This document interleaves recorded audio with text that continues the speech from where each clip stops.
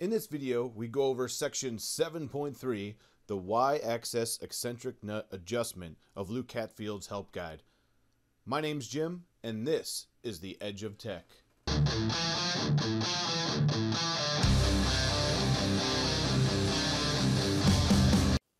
So if your bed wobbles like this, and your Y-axis is just crazy, we're going to fix that. What we're going to do is adjust the eccentric nuts on the Y-axis so our build plate stops doing this and you can get a very consistent flow. So the first thing we're going to do is actually tip our machine onto its side. Just like that.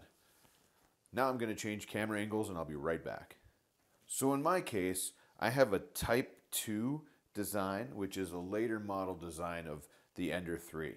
So I have 4 wheels, 2 here and 2 underneath here, and they're exactly across from each other. It is not the offset design like the Type 1 Luke outlines in section 7.3 of the guide. So this is the issue.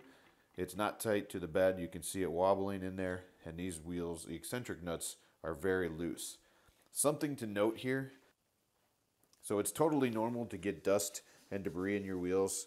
For some reason, mine attracts dust like crazy.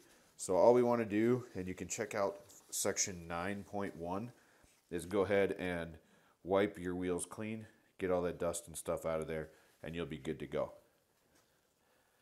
So what we're going to do to actually fix this issue, if you notice like we showed, my bed is very wobbly on that Y-axis. We're going to take the wrench that came with the kit, and we're going to go ahead and tighten the first eccentric nut so it just until it takes that wobble out of the bed.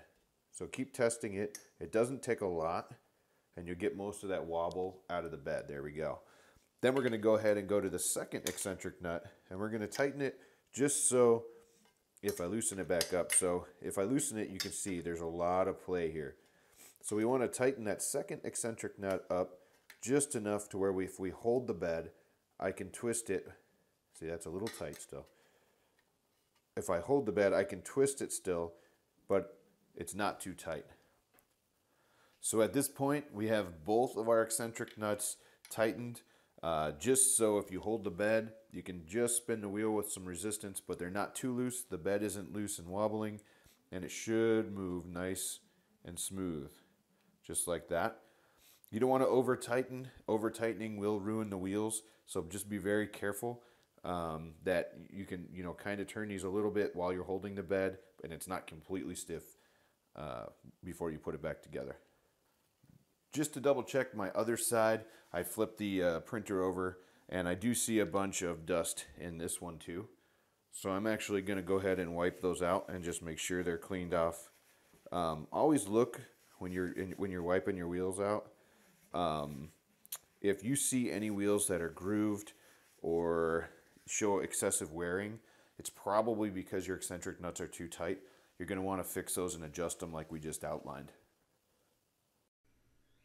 After this fix is complete, you should no longer have a wobbly bed and your Y-axis should be rolling great.